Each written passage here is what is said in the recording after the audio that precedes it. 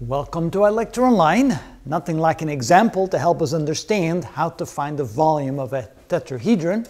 So we take a simple one. Here we have one that's nestled into the origin of a three-dimensional space diagram.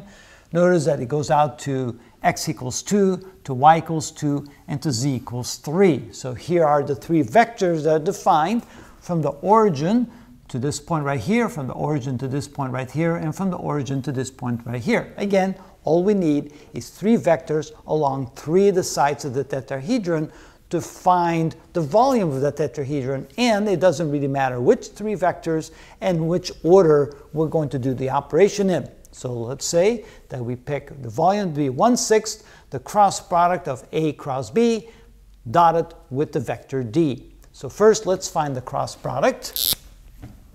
And so we go A cross B, which is equal to the determinant of ijk.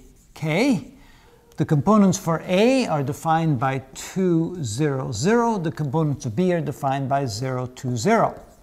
So that is equal to I times 0 times 0 minus 0 times 2 minus j times 2 times 0 minus 0 times 0 plus k times, and you have 4 minus 0, which means that this would be equal to, the I and the j components drop out, and we end up with 4 in the k direction. So this is A cross B.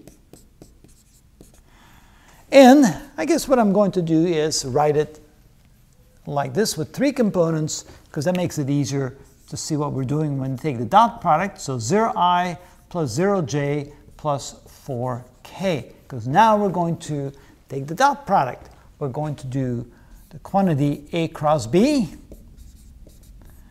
dotted with D.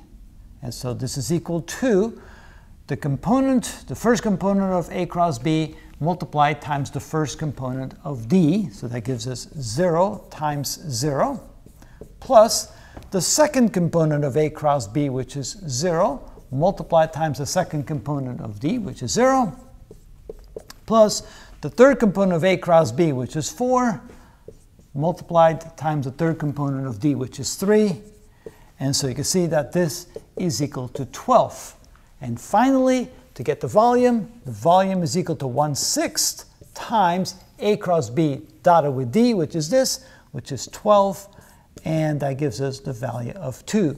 And the volume of that tetrahedron is equal to 2. And that's how it's done.